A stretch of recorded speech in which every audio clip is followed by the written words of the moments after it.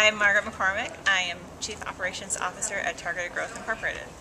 TGI is an agricultural biotechnology and bioenergy company, and we are focused on improving yields in both food crops as well as bioenergy crops. Our focus on algae is to take the molecular biology expertise we have in order to optimize algae both for growth as well as for lipid production and those products that might be of interest other than lipids.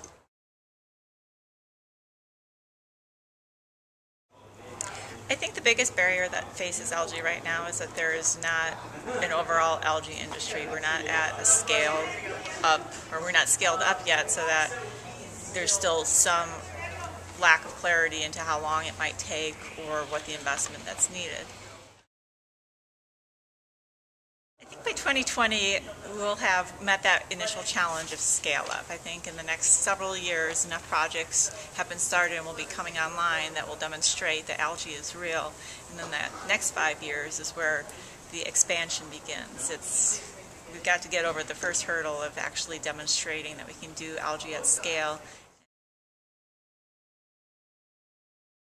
I think that the role of the U.S. military is hugely important to the biofuels industry and the algae industry in particular. The different types of investments that they have made in R&D and then also in taking contracts has helped demonstrate that this is a valid industry.